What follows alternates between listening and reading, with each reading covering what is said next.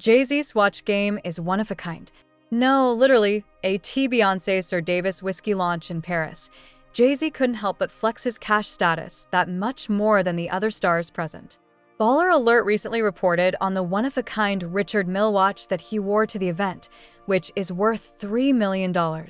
It's an RM66 Flying Tourbillon in red-orange sapphire, a model dedicated to rock and roll thanks to its depiction of a gold human skeleton hand forming the horns gesture. It's HOV's third commission piece from Richard Mille following his two custom RM models in blue and green sapphire, respectively. Neck and wrist don't lie. As for those previous watches, Jay-Z rocked the Richard Mille 56-01 Tourbillon green sapphire and his Richard Mille 056, the blueprint. He's an avid timekeeper fanatic, a true luxury chronometry nerd, and whatever other fancy words you can come up with to describe an obsession with tiny wrist clocks.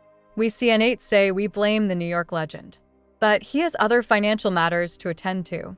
Dame Dash's auction of his Reasonable Doubt shares continues to be a contentious battle within The Rock and with the city of New York. However, according to one Jaguar Wright, Jay-Z should one day sell these watches to cover settlement payments and legal fees.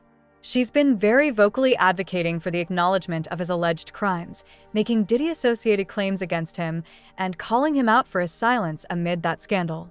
While these are all just allegations at the end of the day, it doesn't deter other folks from wanting some form of address from the Roc Nation boss as for Sean Combs' various allegations and federal case. Meanwhile, another issue that Jay-Z remains quite tight-lipped about is this whole Super Bowl halftime show controversy.